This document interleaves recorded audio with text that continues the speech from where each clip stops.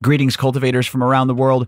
Jordan River here, back with more GrowCast, occupying your healthy phyllosphere. Today we have Matthew Gates back on the line. He's a pest expert. He loves talking about insects and all that good stuff. We're going to talk about budworms today, but we're also going to get into mold and mildew. Awesome episode. We're starting up this month. October is Croptober. We're dealing with the end of grow cycles. Senescence, late flower, harvest, dry cure. And that's what we're going to focus on all month long. And Matthew Gates is going to talk to us today about what pests to look out for and avoid during the late flower stage. I know you're going to love this episode. Before we get into it, though, shout out to Photon Tech, the sexy red high-performance LED lights. You can find them at growcastpodcast.com/photon. Code GROWCAST saves you 10% on some amazing magnetic high-efficiency bar lights. I love my 600 watt. Let me tell you, these things are off the chain. The magnetic bars make it easy to put together, easy to disassemble and reassemble. If one goes out, you can pop it off and mail it back. They'll replace it. It's got a 5-year warranty, and they've got just about the best efficiency and PPF in the game. The 1000 watt, Shane from Migro said it was too powerful. That's right. You're going to need to dim this thing down unless you have everything dialed in. The PPF is almost 3,000 U-moles, folks. The 1000 watt, they require CO2 supplementation. They're so powerful. Photon Tech lighting, baby. Code GROWCAST, 10% off. Get the square models if you have a 2x2 or 3x3. Get the 600 watt if you're in a 5x5. The 465 is perfect for a 4x4. And the 1000 watt is if you're crazy and you want one of the most powerful lights in the game. Code GROWCAST at growcastpodcast.com/photon. That brings you right there. Use those savings and send us a snapshot of your code, always to be entered to win free seeds. Thank you to Photon Tech. I love them. They're powerful. They're efficient. They're easy to assemble. Truly one of the best lights on the market. Go and get it, everybody. Code GROWCAST. Hello, podcast listeners. You are now listening to GrowCast. I'm your host, Jordan River, and I want to thank you for tuning in today. Before we get started, as always, I urge you to share this show, spread GrowCast around, get a new smoker growing, or a new grower that smokes, smoking.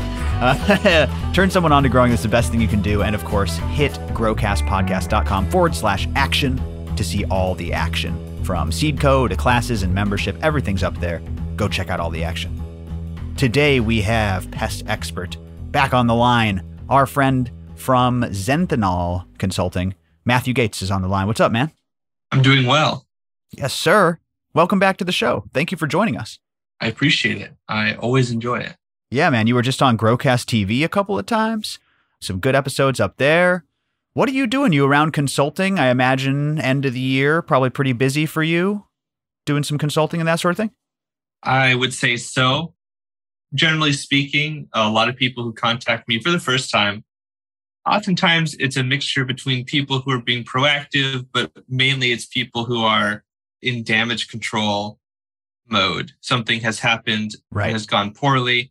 And a lot of times that happens around harvest. Sometimes a lot of times it happens before, like in summer, but the end of the year has its own sort of constraints. No kidding, man. Especially for outdoor growers, obviously, because you're going with the seasons. But we're going to get into all of that here. It is Croptober. And that's what we're going to focus on all month long, is specifically outdoor end of season, but really just the end of season in any given cycle. So we're going to talk about senescence this month. We're going to talk about harvest, dry, and cure. And today we're going to talk about the pests that come along with the end of the cycle. Because it's weird how the pests evolve as the habitat evolves, right? So you're not worried about Botrytis so much in veg, whereas some insects would love to ravage your garden, whether it's seedlings or flowers.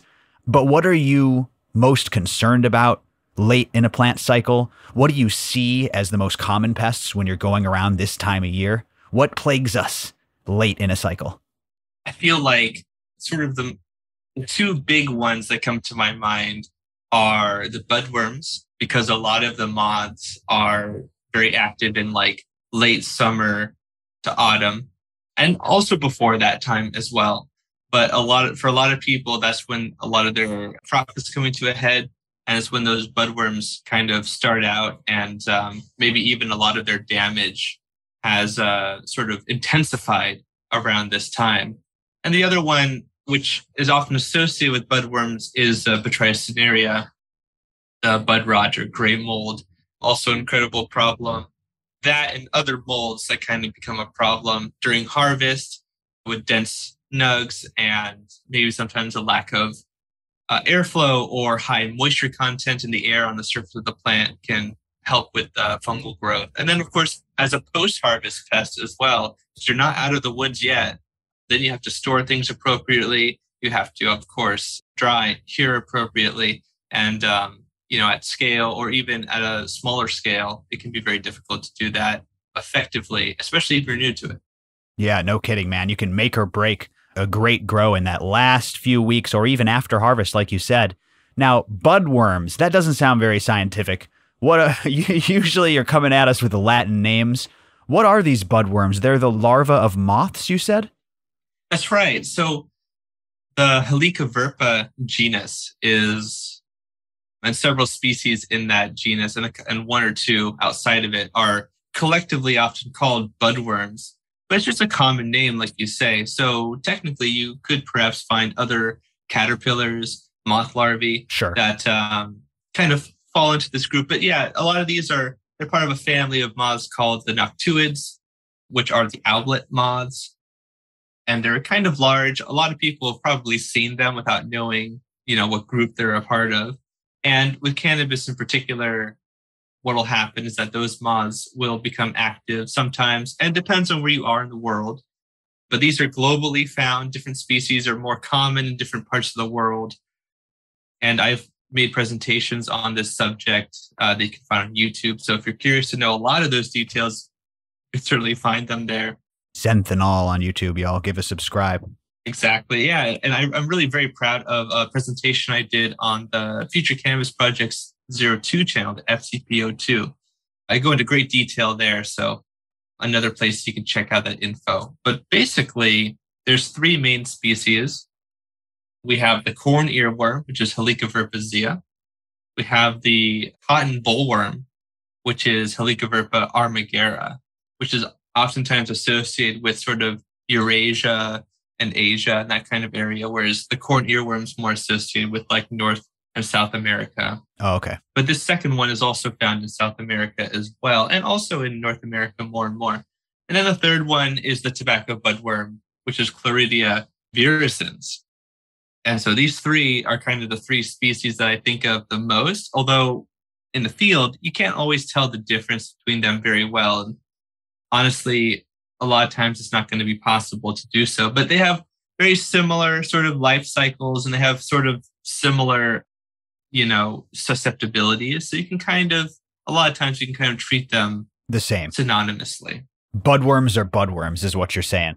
And I know these are a big problem, like you said. I guess the moths, lay their eggs on the flower? Why is that their game? And then the worms are eating the bud and like shitting in there, causing the botrytis. That's what I was told. I don't know if that's scientifically accurate. Yeah, and actually, it's a question that even I have exactly. What is this relationship? We know so these budworms attack all kinds of plants. They're an incredible. Just to get out of the way, in case people are feeling bad about their crop, budworms cause multiple billions of dollars annually. In fact, the cotton bollworm in particular, it's estimated up to $7 billion annually. On cotton or just on everything is what you're saying? Yeah, and that's just that's just recorded plants, crops that we, like cotton, for example, and various other plants as well. Yeah, it's incredibly, incredibly problematic. So, of course, it's also a problem in cannabis, which is itself incredibly expensive to cultivate, but also it's kind of a luxury crop, but also a medicinal crop. And so it's hard to really estimate how damaging it is officially. We need to record that number for sure. Yeah. So anyways, what happens is that the moth likes to lay the eggs on the flower of various plants because the budworm will quickly hatch and then it will burrow into the flower. And when it does that, it does a lot of good things for itself. It shelters itself from the environment. So, intense ultraviolet radiation and various predators and parasitoids that might, come and try to kill it in one way or another. So it's sheltered from all of that. It's sheltered from, heat and also, humidity and rain and pesticides and other things you might be trying to apply. It's a perfect little home. He's got a fucking apartment, a temperature-controlled apartment in your nice, dense bud, and he's making his home in there. And that's a good point. It's a survival tactic on their part. They're safe in that dense cola. Exactly. And, a lot of people might think that the trichomes or their defense compounds might dissuade them, but in some cases, as adults, they're attracted to some of those compounds that we also enjoy. And the larva has no qualms with feeding on those buds. So they produce these tunnels, and they, of course, wound the plant pretty significantly when they do so. They start small, and their damage starts small, but they rapidly grow. And so does the damage. And if you have a moth that comes through your crop and maybe lays upwards of several hundred to, almost 1,000 eggs, which has been documented in other cases. Oh. Yeah. So that all of that sort of damage intensification on like a gradient, it all kind of intensifies at the same time. So you might not notice the problem until it becomes a big problem all at once, because all the larvae are kind of developing at around the same time. Different parts of your crop, if that makes sense. Whoa, that is a really good point. When you have a spider mite infestation in your room and you like brought it in, or there's one cut that has it, you're going to notice that plant in the corner has the most webbing and it's spreading out from there. And the longer you wait, it spreads out. Whereas with this insect, what you're saying is they're all developing at the same time. So day 1, it's fine. Day 2, it's fine. The larvae are developing. Day 3, you see the damage. It's everywhere. They're all the same age. They're all fucking up your crop. I didn't think about that. Like you said, the damage intensification on kind of a graph. That is fascinating. Yeah, and it definitely changes the strategy that you have to implement for prevention, but also for treatment as well. And it's one reason why, some people might not be used to this concept, but, it's why considering your location is so important for several pests like this one. It's also very important to time your crop as well. A lot of people can't really, change where they're going to live or where they're going to cultivate.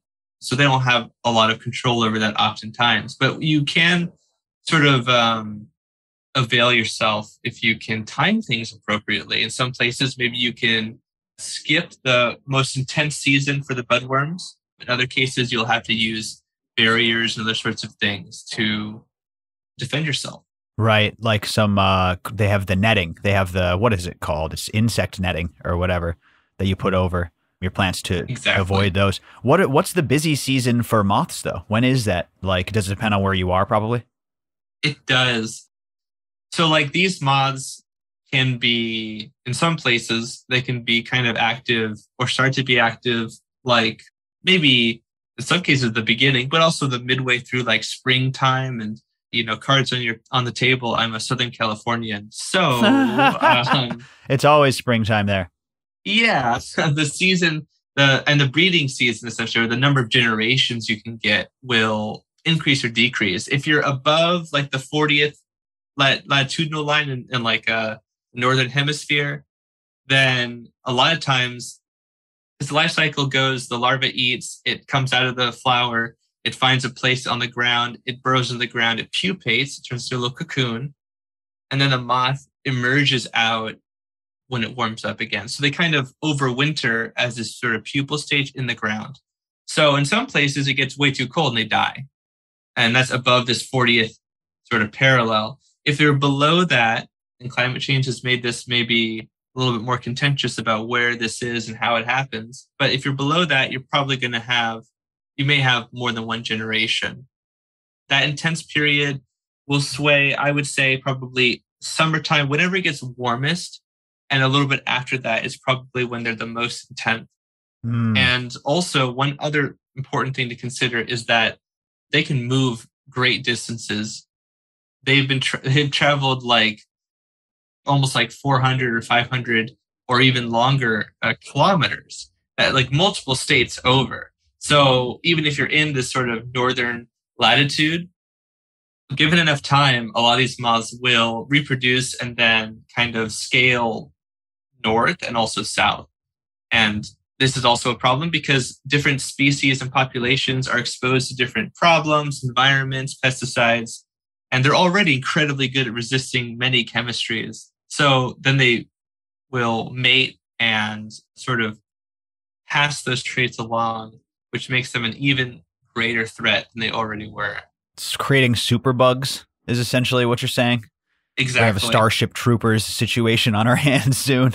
Yeah. You know, I spent some time in Hawaii. I have family out there, and just scratching the surface of like Hawaiian cannabis history and all of that. And talking to the local growers, the moth problem is insane. It's their number one threat out there. And it's such a nice season that I think it's all year round they deal with this virtually. It seems like, and we're going to get into other pests that affect the indoor growers. Don't tune out yet, guys. It seems like this is one of the most, like you said, common plagues for the outdoor grower. And aside from netting, how do you keep a moth out of your garden? Not very well. Yeah. Without some sort of physical structure, there's really not very much you can do.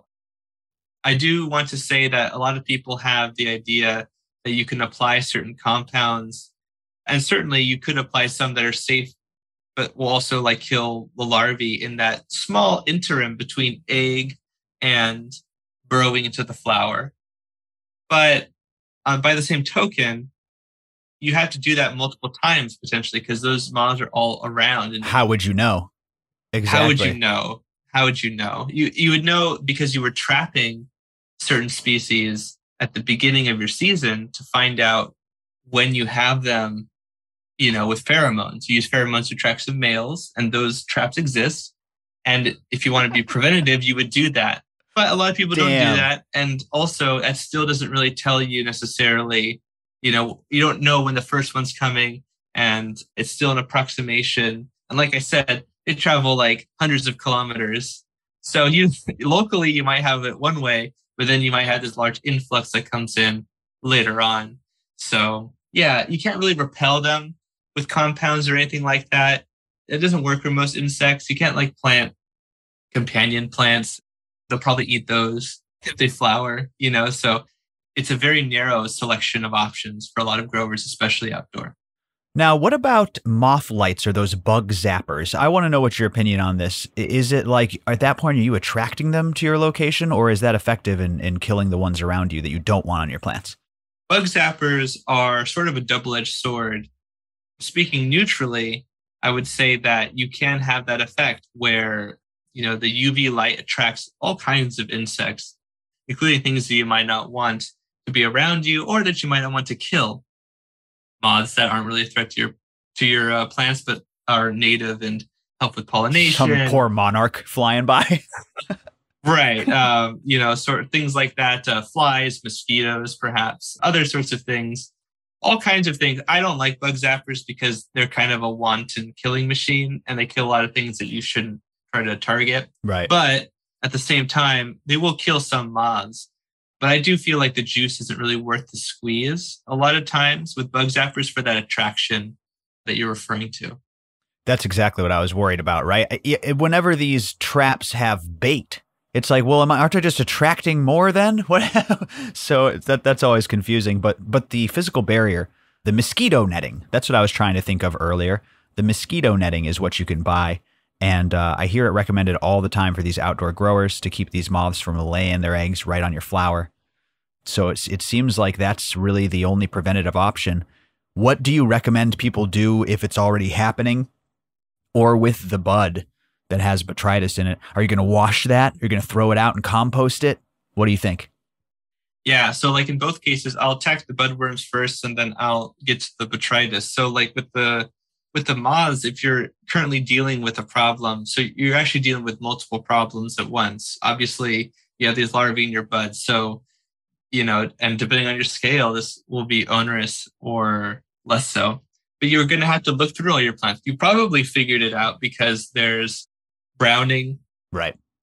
Either going to be a large hole. That's very obvious. Sometimes the larvae, I find, not always, but sometimes the larvae will like exit the flower and like feed on the outside and kind of not be sheltered, which, you know, strike that one out from the gene pool, kill it immediately. You know, made a mistake. But that can also be a way that you can tell So you can apply, and there are entomologists who are researching this currently, but one of the most common recommendations, and what I also recommend, is the use of biopesticides. So microbial organisms like the bacteria Bacillus thuringiensis, there's the Kerstaki and the Izawi strains that are kind of for caterpillars in particular. It's very specific to that group. And so if you get that BT, it's very effective. And you can apply that. And ideally, you'd be applying it before you sort of notice your first moths. But if you're not, you get the second best thing you can do is apply it after the fact. And usually you have to apply it multiple times. If it were me, I would be doing a combination of scouting for damaged flower and cutting it off, especially if it's molding. Just culling it, putting it in a bag or a container and that you can seal and properly dispose of. Because if you have the mold, like now I'm getting into sort of the botrytis aspect, those spores are kind of everywhere. And so obviously they're out in the environment and that sort of thing, but the spores have to germinate to be a problem. And so if you're able to cut away the production of those spores, that's of course going to be really helpful for that, because not all of them are going to germinate. Not all of them are going to be even very effective. Each spore is kind of like a dice roll for this fungus. And so they make like hundreds of thousands of them, and the odds are in their favor that way. So it's nuts. Yeah. So you want to be sort of preventing more damage to your plants while also applying a substance like BT. You can also apply, there are viruses out there, specifically Helicobacter nucleopolyhedrovirus is the long form name of this virus that you can apply to your flower, and only targets these particular larvae, specifically these budworms in particular. So there's advantages to that because you're not killing other organisms potentially, but it's kind of expensive and not everyone can get access to it. And again, just like with the BT, you're probably going to be applying it multiple weeks because the breeding season is multiple weeks. So yeah, and with botrytis, it's sort of the same thing. You want to be limiting their growth on your plants. And if you're already in the midst of it, you can apply things like potassium bicarbonate. And there are some other sort of safe substances that you can apply that will kind of retard their growth and keep them from being able to grow on the rest of the flowers. But it's very taxing to do so. What do you think about these enzyme products? Because I'm only applying biocontrols, like some sort of bacteria maybe, or like an enzyme, right? And we're a big fan of, I don't want to set you one way or the other. I want an unbiased opinion. But a product like Amazing Dr. Zymes, which is supposedly an enzyme formula, breaks down soft-bodied insects. Would you say that would help in a situation like this, or what do you think? For like the botrytis? For the larval stage, I'm thinking. I'm sorry, to be more specific, you were saying this time between, it's jumping back a little bit, this time between when they're laid and when they're kind of burrowing. Would an enzyme product be beneficial there or no? It's possible it could be. The thing that matters is that if you use a contact killing substance, coverage is incredibly important. It's also important for the BT. So just to be more specific, whether you use something like that, which I'm not sure the effectiveness of for the budworms or for the BT, you've got to make sure that you make contact. If you don't make contact, then hopefully it has some sort of toxic effect. Of course, not on the end user, but on the specific organism. Because the BT has to be usually ingested. Right. So if you don't spray evenly or thoroughly, you're not going to do anything. Right. Exactly. So, and not everyone applies the same way, and not every setup is made the same way. And speaking from, personal experience guiding people who are spraying at various scales, it's very complicated and it's arduous and it's a tough job. It's a tough job, and sometimes that can cause people to be ineffective with spray coverage. Right. All right, everyone, we'll be right back. But before that, I've got some big news for you from the FOOP. October 10th and October 11th are Amazon Prime Days, and FOOP is rolling out a killer sale for it. Everything, basically everything from the Foop is 20% off. But here's the thing, they're not waiting for Prime Day to start. 20% off is live right now. And it's all on Amazon Prime, which means 24 to 48 hour delivery. And you can go straight there by going to amazon.com/Foop. You see their store right there on Amazon in one simple page. Now, here's the thing. Don't want to support Amazon? No problem. Since Foop is running this huge sale on Amazon, they're going to match it on their website. So you can go to thefoop.com, 20% off everything. There's even some products up there like the gallon pack that isn't available on Amazon. That's 20% off too. And don't think you're going to pay shipping. Just like Amazon Prime, free shipping throughout this Croptober sale. So it's Amazon Prime Day and it's Foop Croptober from October 3rd today on through Amazon Prime Day. And again, I don't got to tell you why I love Foop. From the foliar to the sweetener, the gel. I use them because you guys know I've been toying around with a couple different nutrition schedules now, but there's something about that Foop flavor. There's something about the aquatic microbe delivery from the fermented or whatever they do, the processed fish waste that I can't get away from. It seems like just a few applications in Bloom, I can run it in ProMix, whatever it may be, I get that flavor that I like, that expression that I like, and I believe that it's coming from that aquatic input. I also love their clone gel. You've heard me talk all about it. You can find all of it from their nutrients to their spray to their gel at thefoop.com. 20% off starts today, and it's while supplies last. Also find them amazon.com/Foop, and they're doing the Prime Day sale. And now, everybody, be healthy, go organic, use Foop. All available starting today, October 3rd. Thank you to the Foop, certified organic. All right, let's get back to it.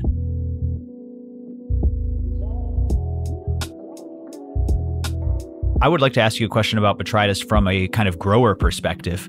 You know, they talk about this Botrytis really being, and I don't know how much of this is related to budworms or not, but I guess it's a little bit of a shift. This will apply to indoor growers as well, but sometimes growers are worried about their colas being too big because the center of that cola supposedly could have such a high humidity and there's no airflow that Botrytis is more likely to take hold there. Do you give any credence to that? And as a grower who's like really familiar with these pests, both insects and molds and stuff, do you think about colas getting too big and rotting from the inside, or are you not concerned? Oh yeah, I definitely am concerned. And I think it points to maturation in the understanding of what you need, like for breeders who are breeding cannabis potentially, but also for cultivators in their selection of plants. Maybe it makes more sense in some cases to have plants that don't grow so massive as you're describing in that way.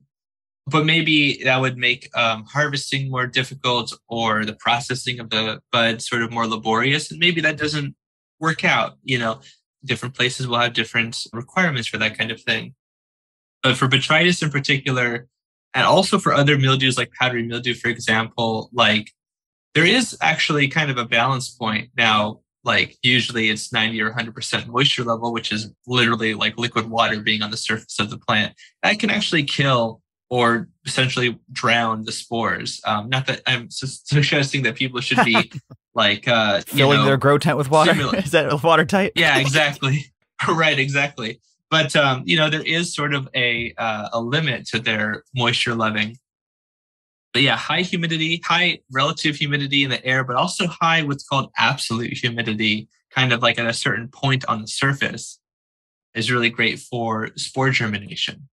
And in a lot of cases, in many environments in the natural scape, what would happen is the humidity would be there and then it will go away at some point. And, perhaps the fungus kind of grows during that humid section and in that humid area. And then as things sort of desiccate and become drier, at that point, maybe the fungus has produced a bunch of like structures for making spores. I mean, probably very many. And when things dry, in a lot of cases, that can kind of make the spores more airborne, essentially, like the spores will break off of exactly. And that can kind of cause a colonization event to kind of spread quicker. That is crazy. This stuff does freak me out. We'll have Jason Hadley on and he talks about how much of this stuff is in the air and every breath we breathe. Yeah, so it's constantly present is the idea, and you just try to deter it and hope that your cultivars are maybe a little resistant to it. How much do you buy into that I seem to see, I mean, something like powdery mildew, I definitely see a difference. Botrytis, I don't have enough experience with. Not that I actually have never had powdery mildew in my garden. What I'm saying is I see a lot of growers who get powdery mildew on one cultivar and not another. Do you think that this type of mold and stuff can be resisted by certain cultivars and we could select for that sort of thing? Or is botrytis an indiscriminate killer? It's a very good question for botrytis because for a long time, people were only familiar. And I just got done writing an article actually for Beer Bros Farm. So if you want to check that out, it'll be there in several weeks. But, we mostly focus on the pathogenic strain. But believe it or not, it's actually incredibly, incredibly diverse. And we didn't know that until like about 2008, 2009. And what I'm getting at here is that, yes, to answer your question, I do think that selection pressure, or rather, not just selection pressures, but also, resistance breeding can have a great effect. Specifically for powdery mildew, there's some really great work for what are called the mildew locus O genes. They help with mycorrhizal connections with the plant, but also they allow certain mildews and other pathogenic fungi to colonize the host. So it's kind of a double-edged sword, these genes. And if some of them are absent, then a very robust resistance kind of develops. But it also plays havoc with the ability for the plant to interact with beneficial fungi. So there's some important sort of aspects of that to get right. With botrytis, however, long and the short of it is that it tends to exploit the cell's antivirus defense, which is for it to kill itself and deny a virus its ability to reproduce in the cell. So what the botrytis often does is it interacts with the plant on a level that makes it sort of asymptomatic and sort of not very problematic. And other strains are not pathogenic or parasitic at all. In fact, in some evidence, we see the suggestion that parasitic botrytis that causes all this mold problem that we interact with is sort of a evolutionary offshoot from much more mild, much more possibly in some cases beneficial strains of botrytis, which is really fascinating to me. But essentially, they move from this sort of nice form to what's called from a biotrophic form to a necrotrophic form. And so it influences the cells it makes them think that they have a virus, essentially. I'm being very simplified here, but essentially it turns on some triggers and the plant cell kills itself. It autolyzes and then it just sops up and eats all of the innards of the cell and then grows and grows and grows. And in that way, it can be very difficult to create a resistance. It has a high host range. Botrytis feeds on hundreds of different plants of very disparate relations. So anytime an organism is good at that, it's usually very competent at suppressing plant defenses and influencing other factors of the physiology. And what we've also learned is that it can pass in a lot of plants from parent to offspring as a seed endophyte. So it can exist in a plant asymptomatically, and then it might start to show symptoms only when the plant matures or is under certain stressors in some cases.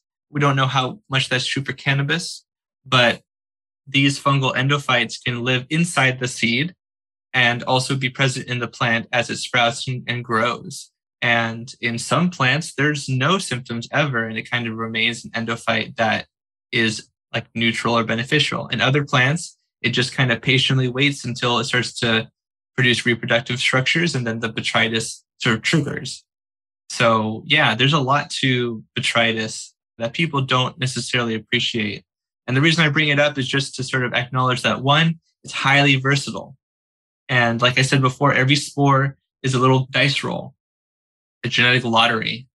And some might have increased virulence traits and some might be less effective. And, depending on the environment that they find on the surface of the leaf, it might be a really great, what could have been really good, but it got stuck on a trichome and died, so Jeez. There's a lot of factors there to consider. And botrytis is probably going to be a lot harder for people to breed resistance for than like powdery mildew, although It itself has its own little lottery system. What can you tell us about powdery mildew? I mean, Honestly, it seems like an easier thing to defeat. I see a lot of growers maybe see a little bit of it or take in a cut that has it and they need to treat it. Whereas Botrytis can really fuck up a whole harvest. And not to say that I've seen powdery mildew get out of control too, totally. Like that, don't get me wrong. But it seems that powdery mildew is easier to combat. But what do you think about powdery mildew and its behaviors? So I know that so powdery mildews have this thing about them where they have a really large genome. They got a lot of genes at their disposal. A lot of them are copies. A lot of them are copies of, again, what I said earlier, what are called virulence genes, or genes that produce traits that might help them in any number of ways to like penetrate the cell structure or suppress the immune system or deliver toxins or something like this. And with powdery mildew, it has a lot of areas in its genome that essentially are like, I guess you could say they're randomizers. So when they make a bunch of asexual spores, see, with sexual reproduction, the big benefit, the big downside is you have to find a partner and select them or not. The big upside is that you get this sort of like hybridization and this sort of like vigor. You get this sort of this combination mixture that is oftentimes beneficial. Right. Yeah, and with asexual organisms, they're oftentimes clones of themselves. But in powdery mildew and botrytis and many other pathogenic fungi, each spore will probably have a couple of mutations, or essentially it will be like this. And so you don't actually get a clone, you get like an off clone. And you get, you get thousands or possibly trillions of off clones, depending on the fungus. And again, this really makes them able to compete with a robust immune system like cannabis. But damn. Yeah. So I mean, when people talk about breeding, when people talk about their trials, I think it's really important that people are intellectually honest about how they came to that conclusion. I am a stickler for sort of an empirical sort of evaluation. One great way to do that is not, it's true though, to a certain degree, a lot of places they will, if they reliably get powdery mildew in a certain location and they didn't get it, then there could be something there. Absolutely. But it's still a little bit mysterious as to what exactly happened. Sure. What a lot of pathologists do is they take a powdery mildew patch and then they try to like put it on a plant that they think might be resistant. And they literally like put the leaves together and like deposit spores and see if they germinate. And if they do under ideal conditions, then maybe there were environmental factors that were causing the majority of the resistance. It wasn't what we call gene-based resistance, which you can breed for. Right. Yeah. So I would like to see a lot more attention drawn to that, while also acknowledging that it is possible that somebody can breed resistance, first of all, without confirming it, second of all, without realizing it. Sure. But in a professional setting, I would hope to see more of the proven metrics. And that's becoming more and more easier for people to accomplish. So I'm very excited about that. Well, we've talked about that before, right? Which is, it's just funny what testing consists of. And nobody wants to release a bunch of aphids in their room. Nobody wants to release powdery mildew in their room at the end of the day. You're only doing it for science. So you're right. I'd like to see more of that as well. I want to jump back, though, to something you said, because this is kind of, I would, I guess, classify this as basic, but I didn't know it. The multiple ways that powdery mildew can reproduce. You said that it can reproduce both sexually and asexually. And I've seen kind of visual representations, that sounded funny, of this and showing the differences. But I didn't hear it put the way you said it, which is sexual reproduction can create this hybridized vigor. And that sounds like, that's almost back to cannabis breeding. That makes a lot of sense. If you get two powdery mildew spores or entities to breed, you're going to get a more hybridized, vigorous strain of powdery mildew, is what you're saying. Yeah, most likely, at least, maybe not in every case, but sure. Essentially, yeah, you've got this merging and just like, I want to be really upfront.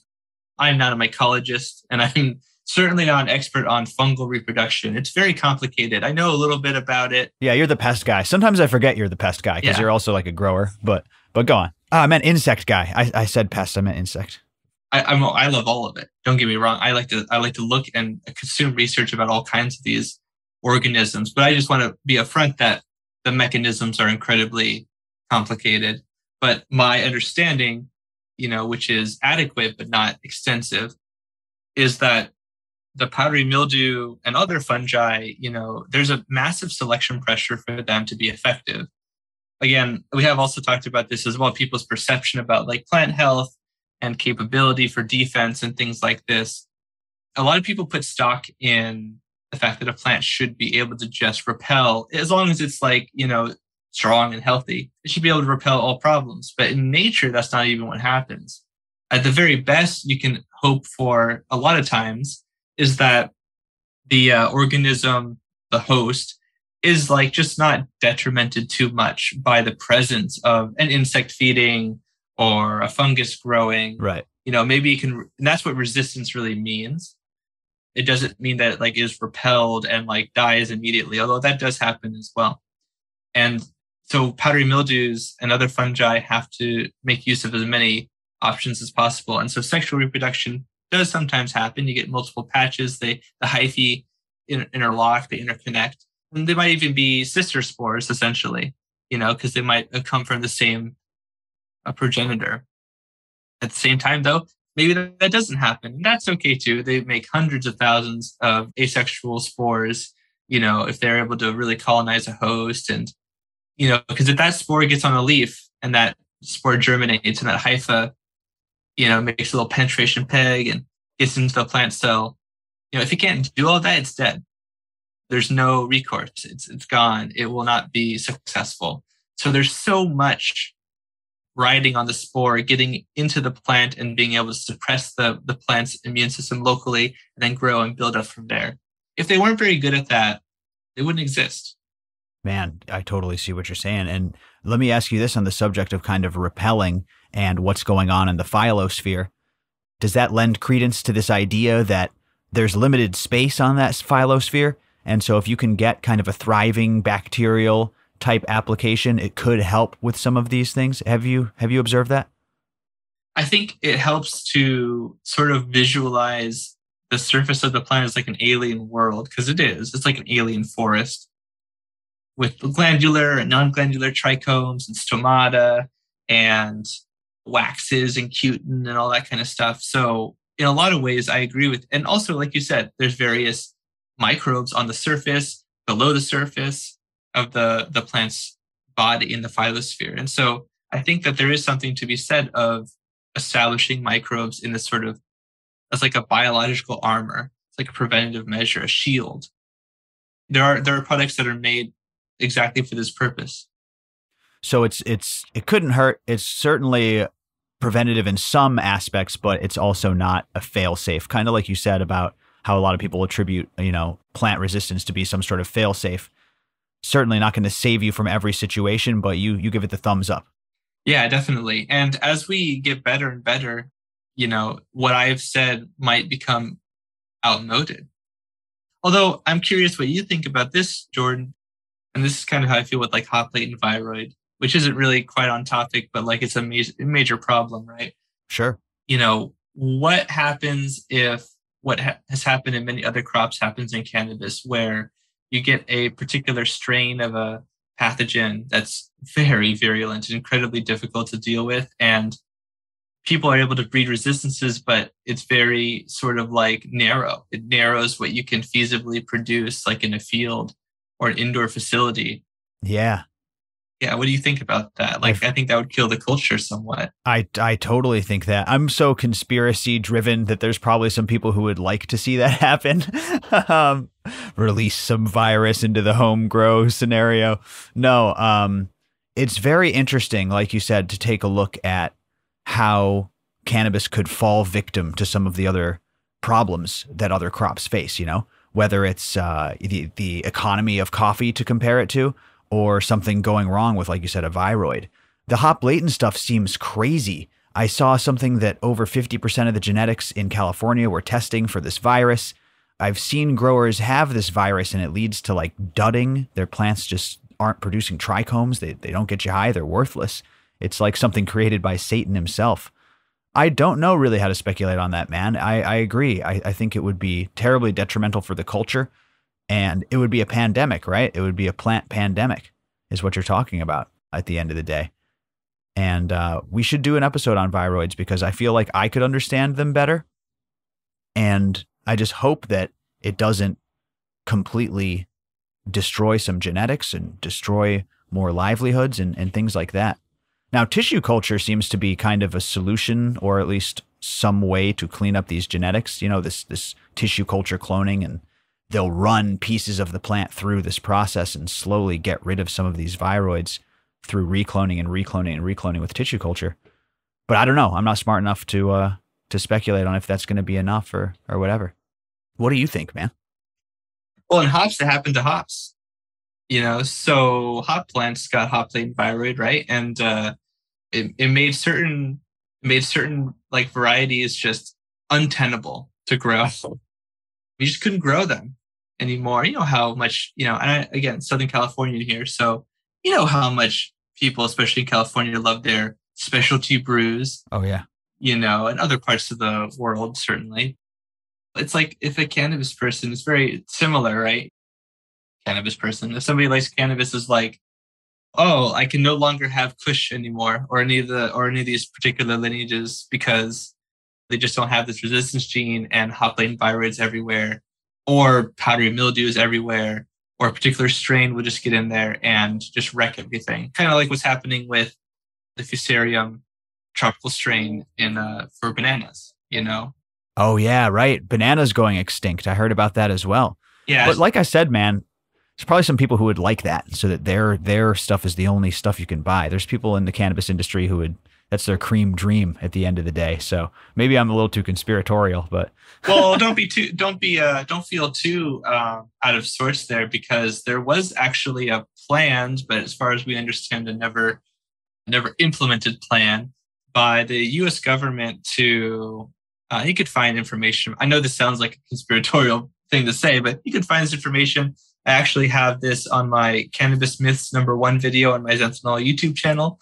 So you can check that out there. But basically, there was a plan to use a special Fusarium strain to surreptitiously inoculate a bunch of illegal grows. And this was a few decades ago.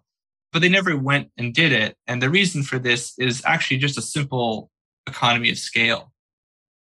First of all, the amount of cannabis they'd have to grow in order to have this particular Fusarium strain that's specific to cannabis and isn't, as for those who don't know, Fusarium is a highly, like Botrytis, a highly variable, you know, highly host generalized pathogen. So you'd really be shooting yourself in the foot if you applied it and it, you know, ruined all of your crops for multiple generations.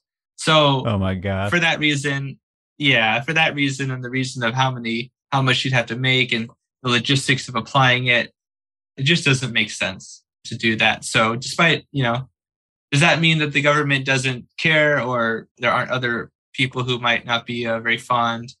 No. But does it mean that they at least were smart enough to not like do something so crazy?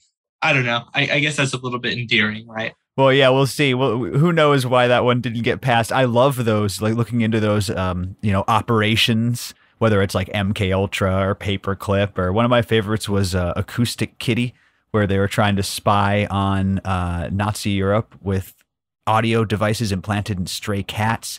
They get pretty crazy, man. And if they didn't like cannabis enough, like I said, I'm sure that they would love to release some plague onto us. Hopefully that they have bigger things in their sights now in 2022.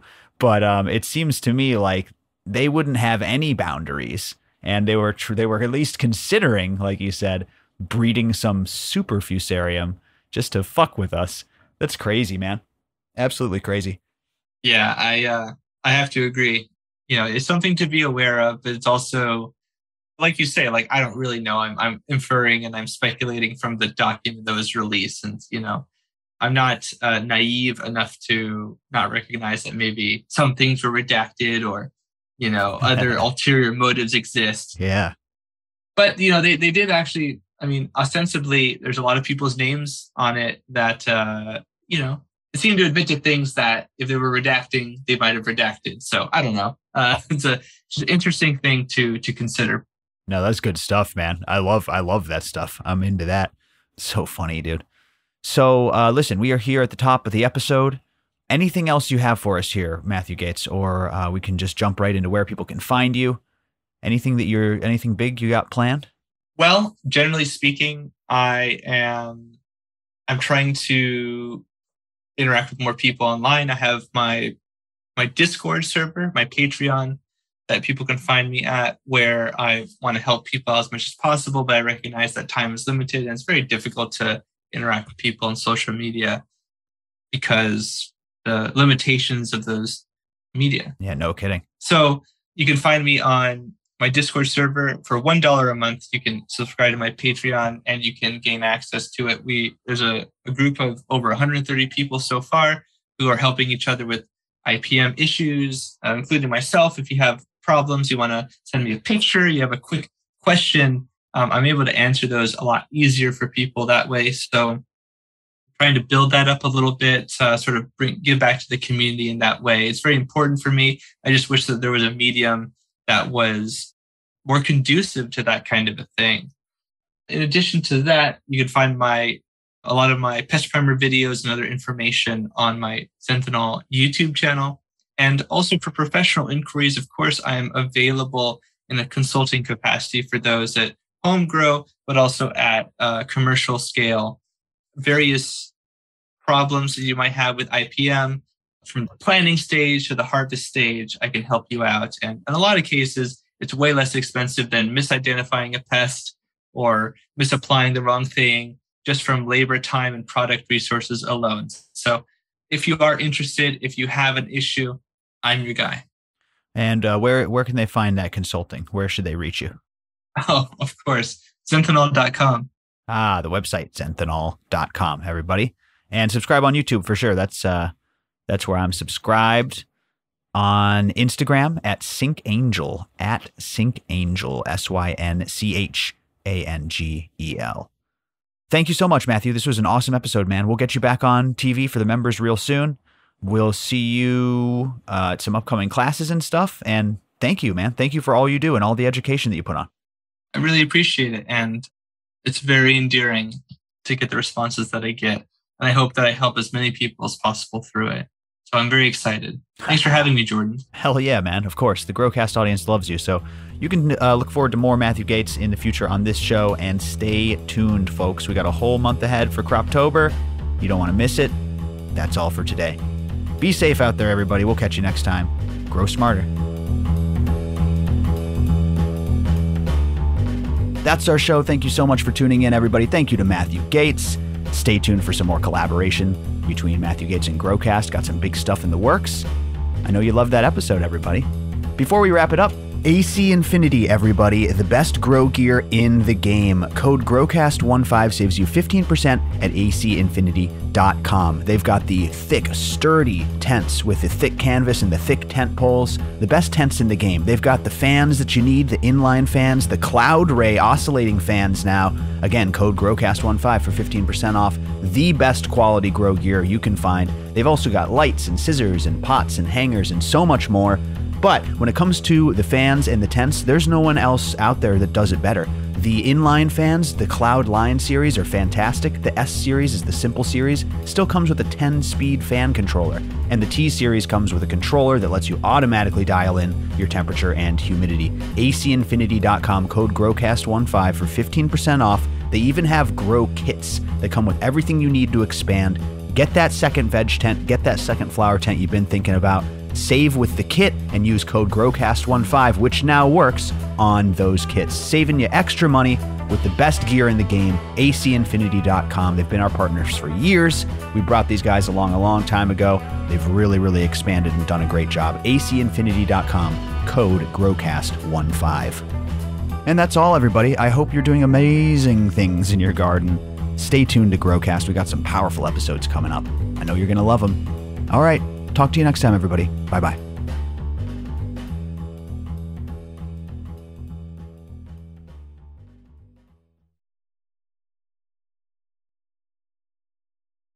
Makes a little penetration peg and gets into the plant cell.